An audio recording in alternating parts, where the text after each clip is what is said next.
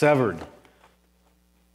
When I was, I don't know how old I was, 15 maybe, I had a dirt bike, and my friend Jeff, who I bought my dirt bike from, because his dad got him a new one, and so I bought his, and we used to race in this field probably half a mile from our house.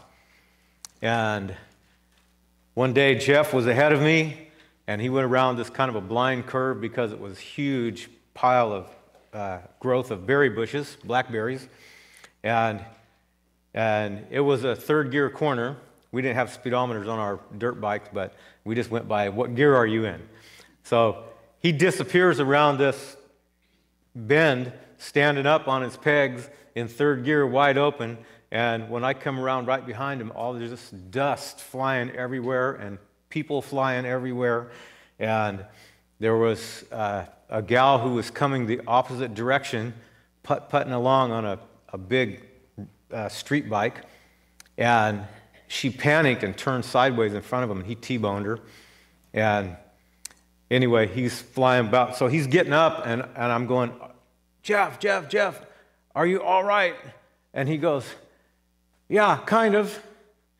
And his middle finger was missing, most of it. And so it was severed, probably by his clutch handle, I think. I'm not sure. But anyway, it severed his finger. We went looking for it to try to get it sewed back on, but we never could find it. And that's when things are severed, that's pretty permanent. You know? So by way of introduction, what makes the book of Acts the book of Acts?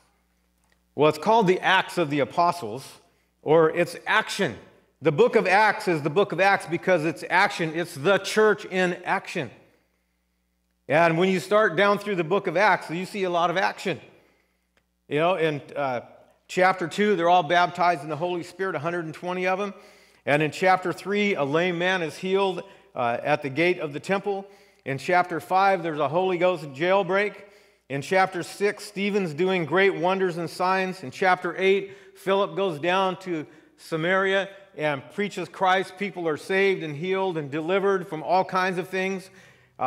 In chapter 10, Peter is summoned to Cornelius' house, and he preaches the gospel there, and the Holy Spirit falls on everybody that's there.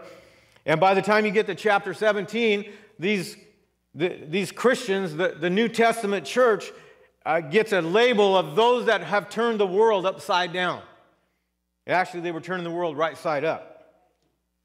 And when you get to Hebrews chapter 11, it's the roll call of the hall of faith. And it talks about Abraham and Enoch, and then when you get later in the chapter, it's talking about Moses, and then he says, time would fail me to tell you of Samson and Barak and Jephthah and David and all these people that subdued kingdoms and received promises, and they did great things in the kingdom of God.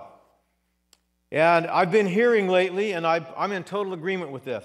I didn't say this first, but I'm going to say it now. The first century world needed a first century church. The first century world was a pre-Christian world. There was no reference point. When someone started talking to them about Jesus, there's no internet, there's no newspapers, there's no mass communication network. And so when they went out everywhere, Jesus said, go into all the world and preach the gospel. When they went to preach the gospel, people had no reference point for what they were talking about. And in our day and age, it's getting easier and easier to find people. When you talk about Jesus, they have no idea what you're talking about. They don't know what church is. They don't know that Jesus died on a cross for our sins. They don't know that God raised him from the dead and that he's alive. They don't know any of that stuff. The first century world needed a first century church that had the manifestation of God in it and in the lives of the believers. That was the only thing that was going to crash through and make the gospel different than every other philosophy and good teaching and all that stuff that was available in their day. And so we're just going to, I have a lesson somewhere that I've taught about the 5 calls of God. And so some of this is from that. And in the 5 calls of God, the 5 calls are, the first one is a universal call to salvation. That's universal to everybody. The second call of God is the call to sanctification. That's a universal call. God wants us to sanctify ourselves. The third call of God is the call to serve. Those are 3 universal calls. Then there's a 4th call of God. That's a call to vocational ministry. That's not necessarily for everybody. And then there's the 5th call, which I don't recommend that you go looking for it, but God has called upon certain people to suffer. And like I say, I don't recommend you go looking for that. It's like praying for patience. Just skip over that, okay? Just learn to develop patience on your own without God having to help us, okay? But the universal call to salvation is a universal call because we are universally lost. Isaiah 53:6 says, all we like sheep have gone astray. We all turn to our own way. Romans 3:23, all have sinned and fall short of the glory of God. And Romans 6:23 says the wages of our sin is death. That's the separation from God.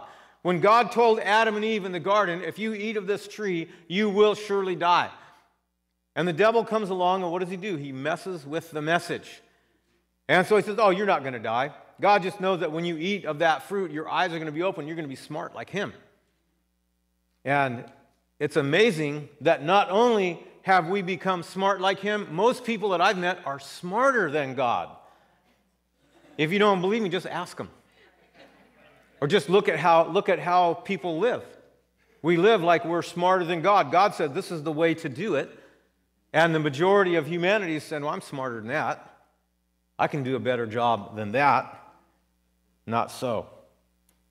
The wages of sin is death. When Adam and Eve ate of that tree of knowledge of good and evil, something in them died, and they became separated from God. When God came around and wanted to get close to them, they hid themselves.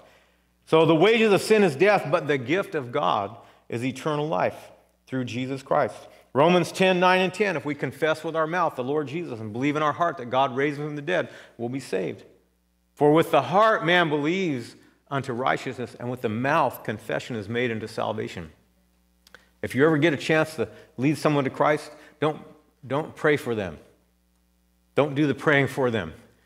It says with the mouth confession. If we confess with our mouth the Lord Jesus, yes, I accept Christ as my Lord. God is voice actuated, right? He's not thought actuated generally. He's voice actuated. Okay? 1 John 1:8 says, if we say we have no sin, see, we're preaching the gospel to people. We're saying we need to confess our sins and confess the Lord Jesus as our Savior. Well, if we say we have no sin, we deceive ourselves. The truth is not in us. In Acts 2:21, it shall come to pass that whosoever, and there's a whole lot more to this universal call of salvation. I'm just giving you a couple of highlights. Whoever shall call on the name of the Lord shall be saved. This is a universal call to salvation. Whosoever will. And this is God's ministry to me. God's ministry to me is offering me a free salvation. Now, most people in life will tell, oh, nothing's free. No such thing as a free lunch. Nothing is free. Well, you can't earn this. You cannot earn God's favor or God's love. I'm driving down the road the other day, I'm looking out at the sky, and I'm saying, man, God, how do you even love me?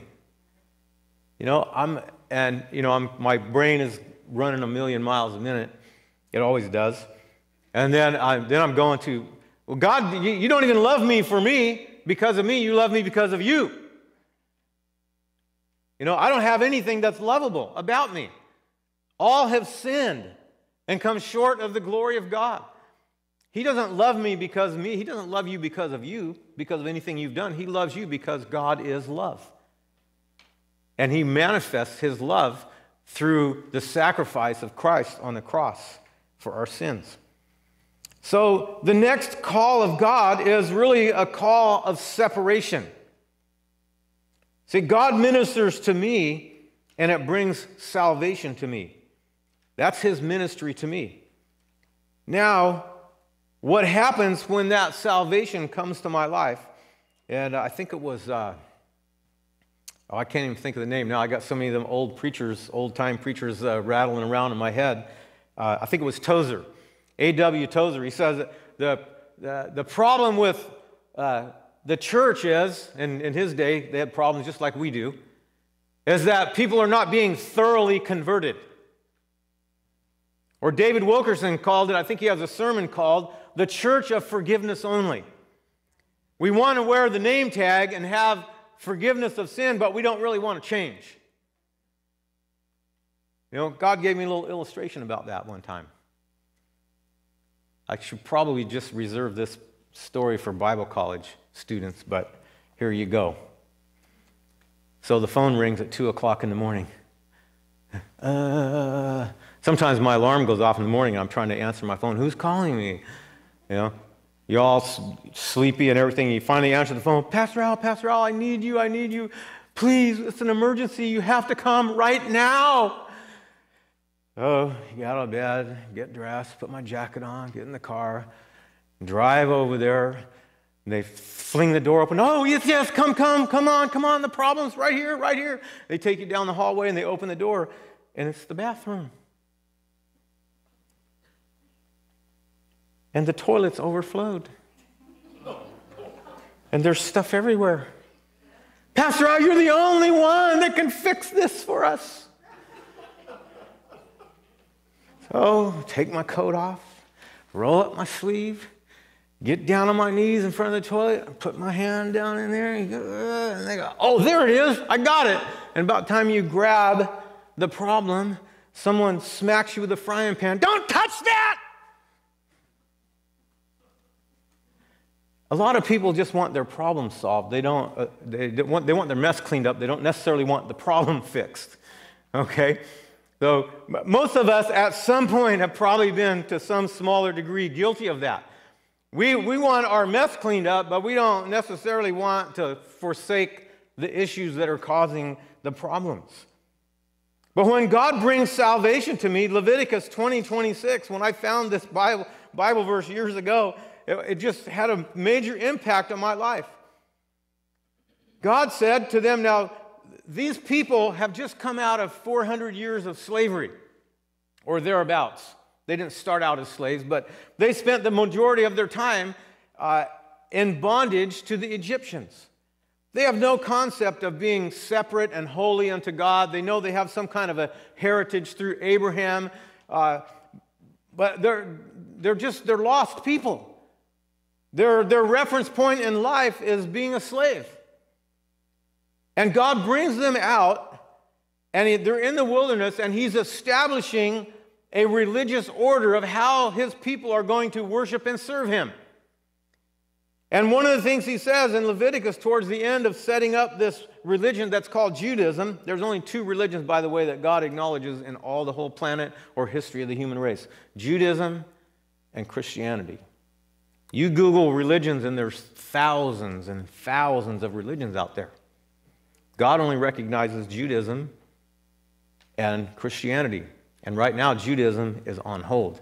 Christianity is the only thing that God recognizes right now because that demands an answer to the sacrifice of His Son. But I'm kind of getting sidetracked there.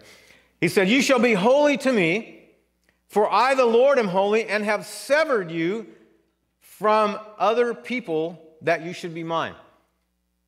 And the reason that verse impacted me so much is because when I got saved, I instantly felt severed from all the other people. I didn't really know any Christians.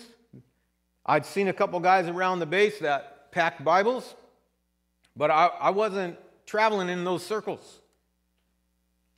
And so I immediately felt severed from the people that I ran with.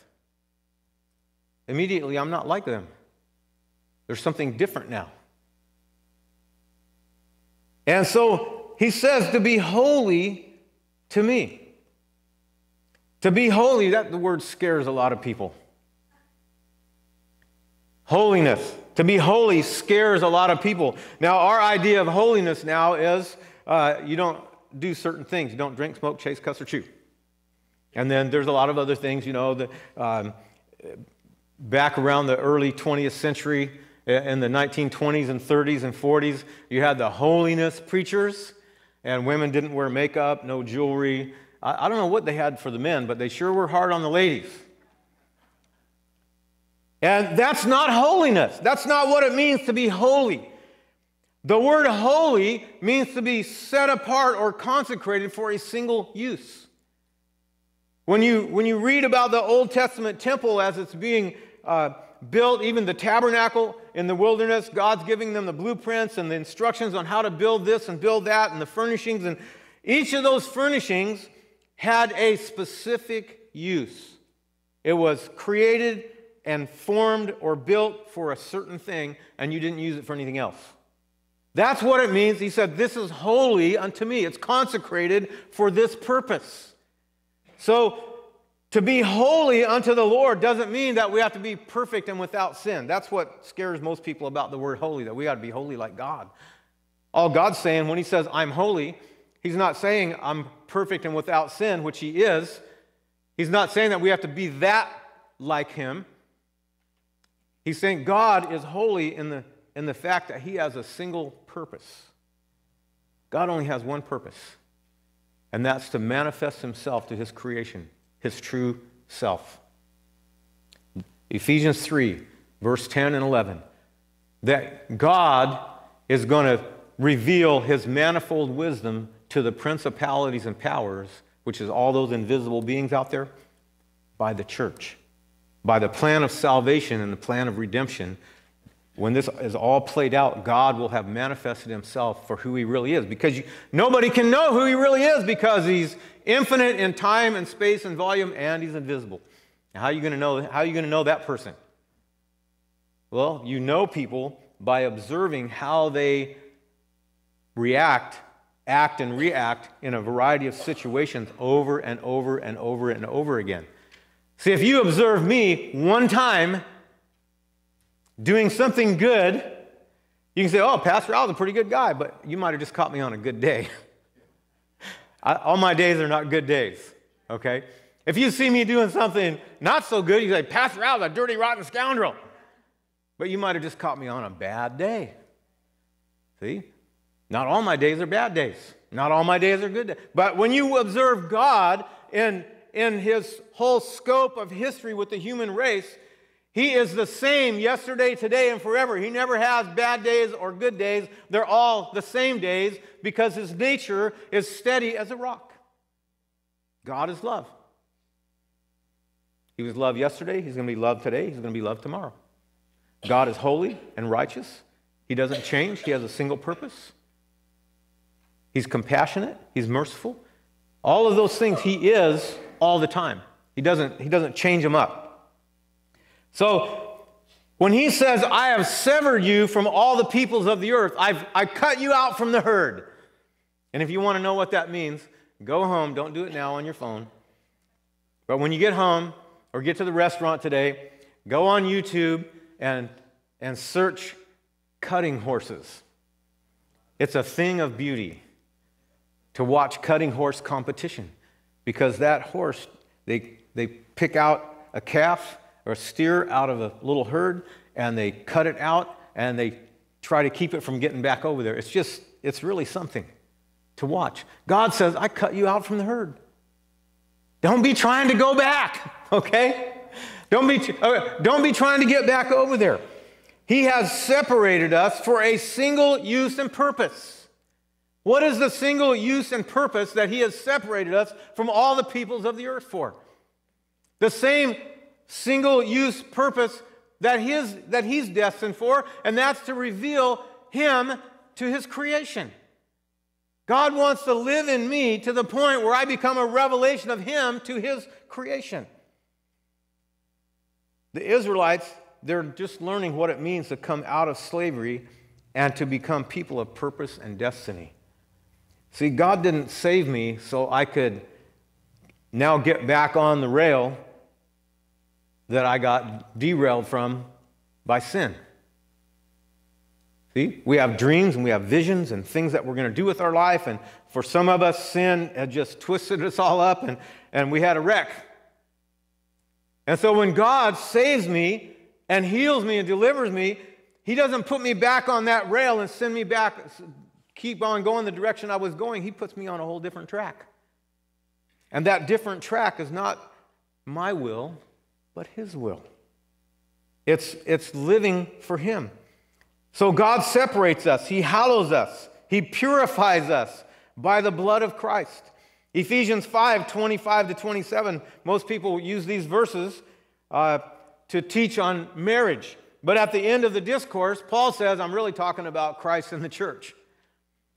How He washes us, sanctifies us, and cleanses us by the washing of water of the Word. That He separates me. These things that He does to me make me different than all the peoples of the earth. When my friend said the next day or a few days later, when I finally started seeing some of them again, hey, Al, come on, man, we're going to go have a beer, or we're going to go do something else. And I said, no, man, that's not me.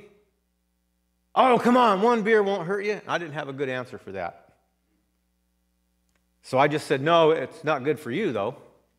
Because if I have one beer, you know that none of us ever stop with one. And it's just not good for you to see me do that. I didn't even know I was that smart. That must have been the Holy Ghost coming out of me. Okay? Jesus sanctifies us. He sets us apart through His own blood. The blood of Christ is what separates me from the rest of the world. We're set apart for a purpose and a destiny in Him. And this is what I call, I don't know if I got this from somewhere or if I call it this, but I call it positional sanctification. This is how God sees me. God sees me through the blood of Jesus Christ. Okay? When I sin, He sees me through the blood of Christ. I see myself as condemned. I'm going to hell now. All the stuff that you wrestle with. But that's not true. I am a child of God. I'm washed in the blood of Jesus. And 1 John 1:9 says, if we confess our sins, Christians who sin, if we confess our sin, He's faithful and just to forgive us of our sins and cleanse us from all unrighteousness. So now that this is how God sees me as His child, we're betrothed to Him as His bride. Most people that have been a Christian very long, you understand that the church is the bride of Christ, or the future bride of Christ. So now we have the responsibility to act like a faithful bride, right? So God sees all of our potential and desires us to inherit. He wants us to live in a way that's going to help us live out His call on our life. When we do baby dedications here, those are, to some people it's just, oh, I get my kid dedicated, it's what we do. But a baby dedication at the end of the prayer time, before we give the baby back to the parents, we charge them that there's no magic in these words. There's no magic prayer that you can say over a kid that will make everything turn out all right.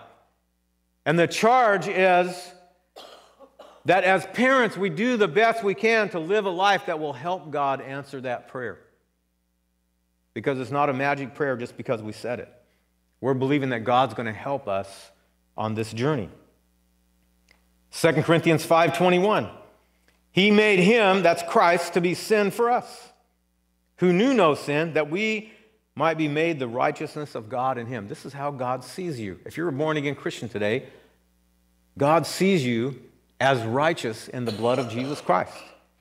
If you're not born again today, there's no amount of good you can do that will eradicate the sin that you have done. And if you say you haven't sinned, the Bible says, I'm not saying this, the Bible says you're a liar and the truth isn't in you. That's what God says. So we are made righteous by the blood of Christ. And so where are we going with this? All this is headed for Daniel 11:32. In Daniel chapter 11, verse 32, I printed it out here for you.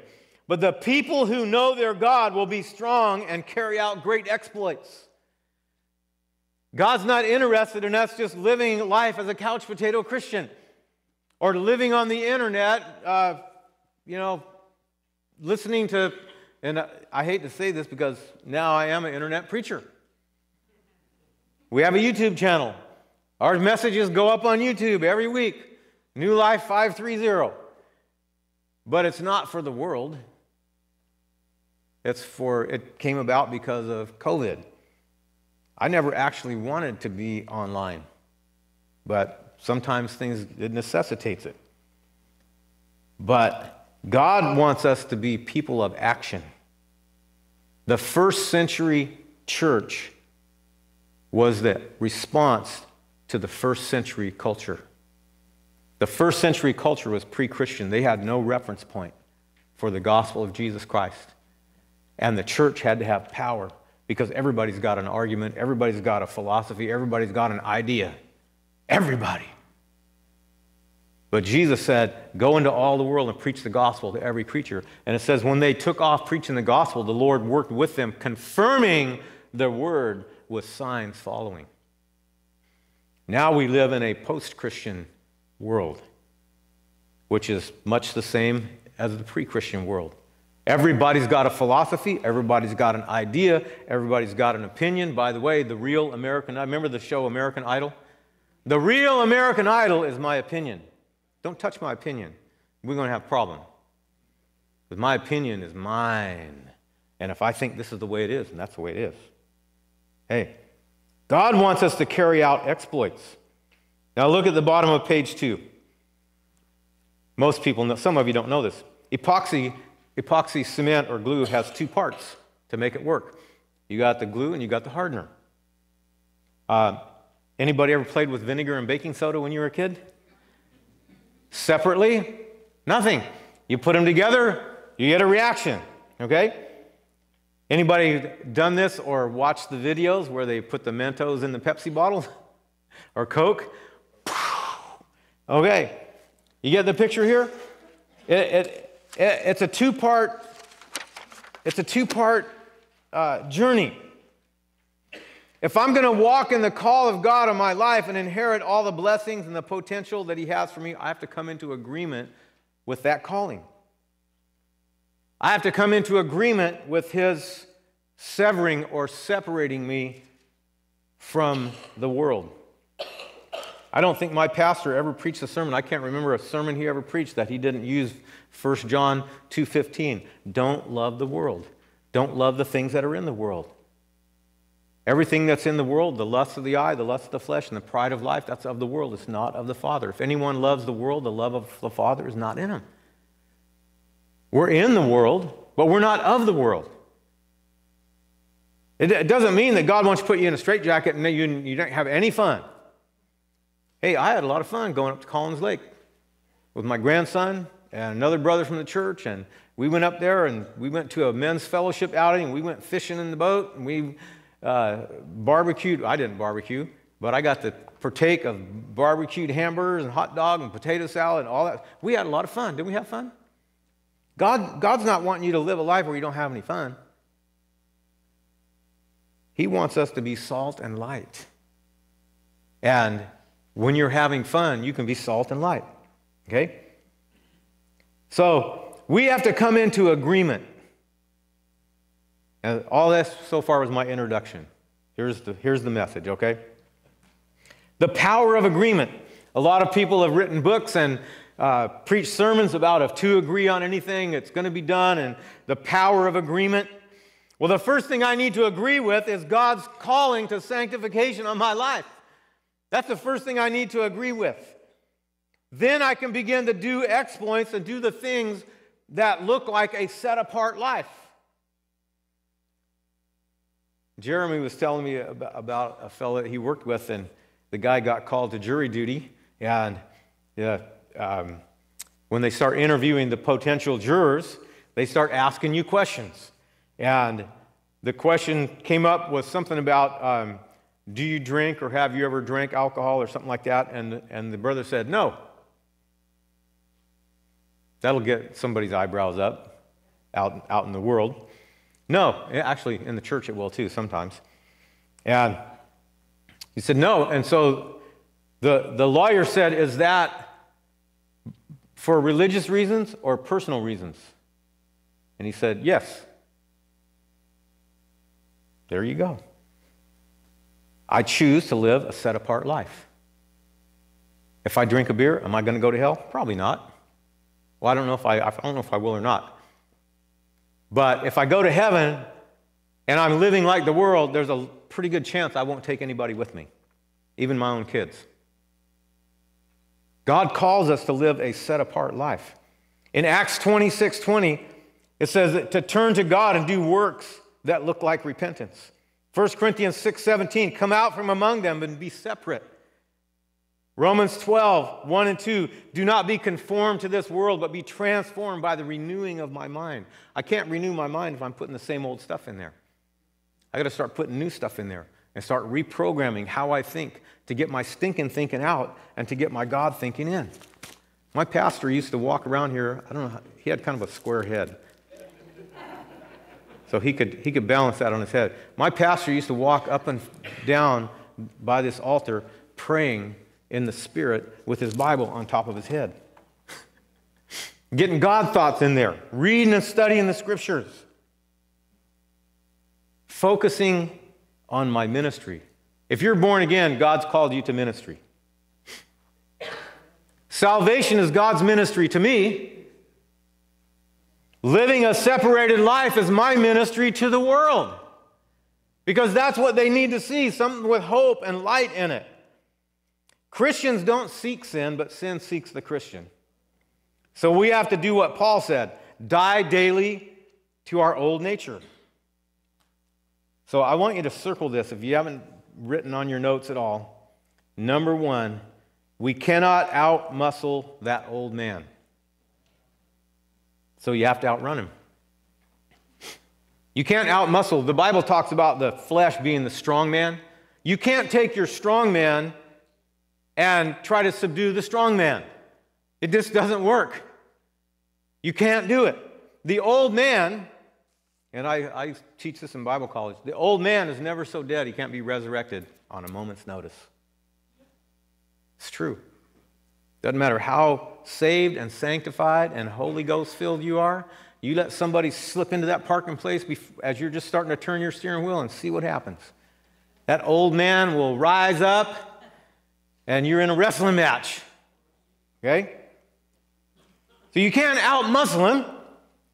You have to outrun him.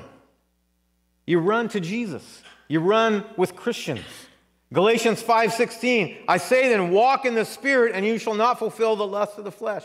In Romans 8, it says, if you mind, or that means to tend, the things of the Spirit, you will walk in life. If you give your attention and your focus to the things of the flesh, you're going to die. Okay? You can't out-muscle this guy. We just don't spend your time wrestling like that. You outrun him. You run with the Scriptures. You run with the Spirit. You run with Christians. Mark Anderson told me the night I got saved, he said, if you want to be a Christian in 5 years from now, you need to do 3 things. Learn how to pray and talk to God. Get a relationship going. Read your Bible. Start filling your mind with God's thoughts. And the third thing was, he said, go wherever Christians go. And he had a 71 or 72 Dodge Dart, 318, gear reduction starter. They got a sound all their own. And my room was 101 downstairs at the end of the barracks, and his car parked on the street right there. And when I would hear that Dodge Dart start up, I'd run out and jump in the seat and say, where are we going? And about 9 times out of 10, it was here or wherever these people were congregating at.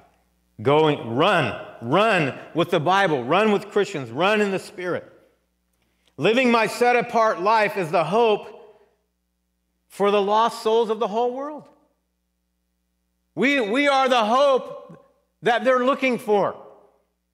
In Matthew 5, verse 13, we're the salt of the earth. We're a city on a hill. In 1 Peter 3:15, Peter says, always be ready to give an answer to a person who will ask you about your hope. What? Why would somebody ask me about my hope? because I carry myself and act like a person who's got hope that's not in this world. Because when the people are running around saying the sky is falling, and you look up and the sky is indeed falling, you say, I don't care. That's not where my hope is at. My hope is in my salvation. It's in the blood of Christ, the forgiveness of my sins, and the hope of eternal life, because everybody's going to die. Nobody gets out of here alive. That's just how it is. We're not going to get out of here alive. So where's our hope? How you leave here, whether the sky falls on you, or a truck falls on you, or a mass shooting, or a heart attack, or other health issues, it doesn't matter how we get out of here. God's program is to get humans from earth to heaven. God's program is to get people involved with the plan of salvation and redemption. That's his plan. Because as that plan unfolds, it brings the revelation of who he really is. If I still looked and acted like I did the day before I got saved, or maybe even the day after I got saved, I'm not sure, how would my testimony of a changed life have any power or any effect? It wouldn't. Philippians 2:14 and 15. Do all things without complaining and disputing. In other words, do everything with peace. Be peaceful. And as the world is falling apart, as our streets literally at any moment can erupt in violence, mass violence across this nation. I see in the news they're already protesting at Catholic churches back east and in the larger cities, New York and other places, protesting because of potentially what might be coming down from the Supreme Court. The Supreme Court justices, many of them, their houses are being targeted now, their homes. They have no safety or sanctuary in their own homes. And all of this could just explode across this nation at any one moment. I would not have been surprised to see people show up here to protest at our church today. I said, man, Lord, I don't know what's going to happen at New Life today. I don't know. But you know what? My hope isn't in all that stuff. I've got the peace of God that passes all understanding. Colossians 3:15 says, let the peace of God rule in your heart. And when you do it peacefully, when you do all things with peace in your heart, not complaining and disputing, we've got a lot of things to complain about. If you just look around, there's a lot of things you can find to complain about. And without disputing, there's a lot of things to argue about. Some people want Roe v. Wade overturned. Some people don't. Some people want things to go this way. Some people want things to go. There's always things that we can argue about and dispute. Paul says, don't do that. Live in peace. In Romans, I think it's 12, he says, as much as depends on you, as much as is in you, live at peace with all men. Okay? And when we do that, then we become blameless and harmless, children of God without fault in the midst of a crooked and perverse generation, among whom you shine as lights in the world. There it is. To shine as lights in the world. God has severed, if you're born again, God has severed you from the peoples of the earth. You're not like the world anymore. You can go back and try to find your place again, but it won't be the same. You can go down to the river and put your finger in there, and when you pull it out, the hole is gone. It's gone. There's no place. There's no place found where your finger was. There's no place for it to go back to. You're separated from the world. Now, when we start living a separated, consecrated life to Jesus, we become lights that shine in a crooked and perverse generation. We become lights in the world.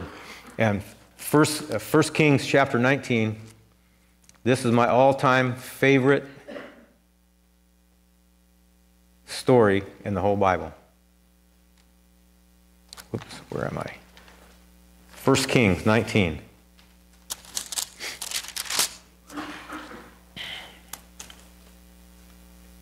In 1 Kings 19, God is speaking to Elijah. You know, he was on the run. He went and hid out in the cave, and finally the still small voice got his attention, and God began to give him some instructions.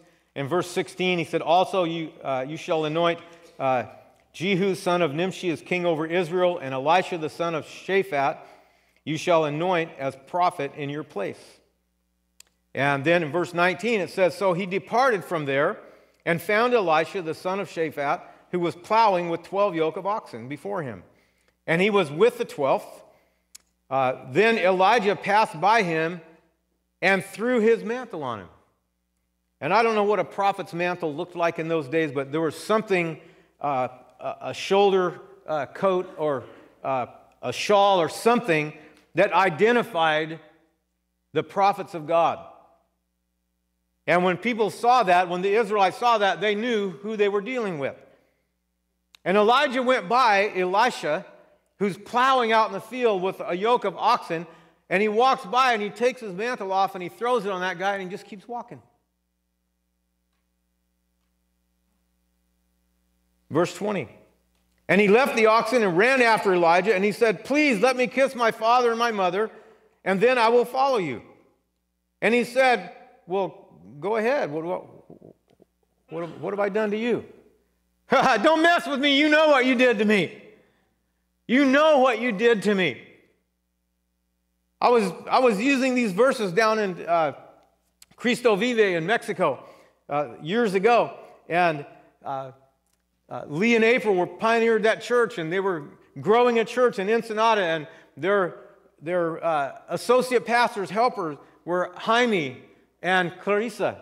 And after the service, Jaime went up to Lee and he said, that's what you did to me.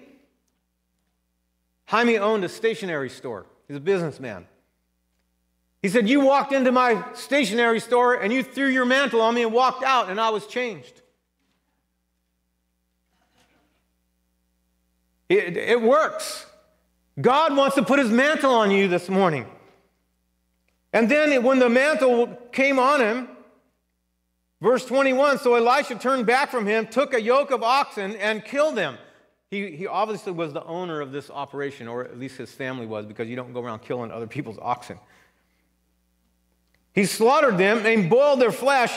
He chopped up the yoke and the plow and the implements to use for wood to barbecue these oxen and have a celebration about the call of God. And they ate it, and then it says, then he rose and followed Elijah and became his servant.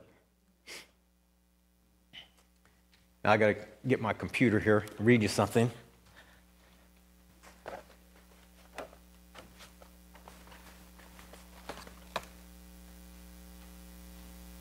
Come on, computer. There we go.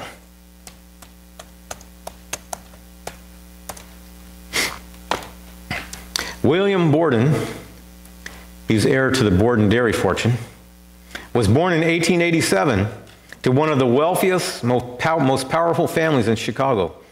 In 1904, William Borden graduated from a Chicago high school. As heir to the Borden dairy estate, he was already a millionaire. For his high school graduation present, his parents gave the 16-year-old Borden a trip around the world.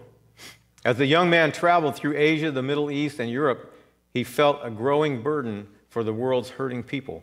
Finally, Bill Borden wrote home about his desire to be a missionary. One friend expressed surprise that he was throwing himself away as a missionary. In response, Bill wrote 2 words in the back of his Bible: no reserves. During his college years, Bill Borden made one entry in his personal journey that defined what his classmates were seeing in him. The entry simply said, say no to self and yes to Jesus every time. Upon graduating from Yale, Borden turned down some high-paying job offers as well as offers to pastor churches. In his Bible, he wrote 2 more words: no retreat. Borden went on to graduate work at Princeton Seminary in New Jersey. When he finished his studies at Princeton, he sailed for China. Because he was hoping to work with Muslims, he stopped first in Egypt to study Arabic. While there, he contracted spinal meningitis. Within a month, 25-year-old William Borden was dead. While on his deathbed, he wrote 2 final words in his Bible: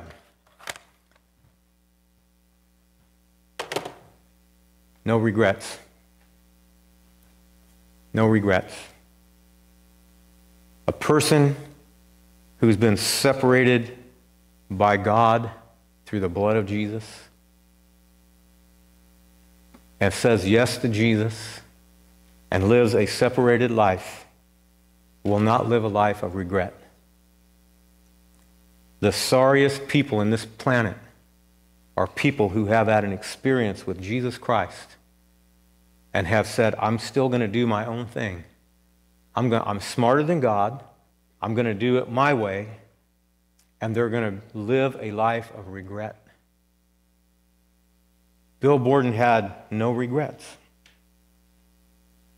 He took up the mantle of the cross and took it to the world as far, and I promise you that all the way along, he was being a testimony and a light for Jesus. He wasn't like, well, someday I'm going to do something great for God, and I'm going to get over to Egypt and China and do something for the Lord. He was doing something for God every single day. He was living a separated life. God separated him to the gospel. And if you're born again, He separated you from the gospel. And this is your ministry. It's my ministry to the world. My ministry to the world isn't what I do in this pulpit. My ministry to the world is what I do out there. I live a life to try to be a light, to shine in the darkness. A word, the Bible says, spoken in due season that ministers grace to the hearer. A person who looks like something that has hope to people who have no hope. And this morning, I can tell you that at some point in this worship service coming up, that my prayer is that the Holy Spirit will come along right beside you and He'll just put His mantle on you. Many of you He already has. We just need to walk into agreement and say, yes, Lord, I agree with your call in my life. I'm going to walk it out. I'm going to be salt and light. I'm going to be ready to give an answer to anybody that I can slow down long enough to listen to me. Amen? Glory to God. Lord, thank you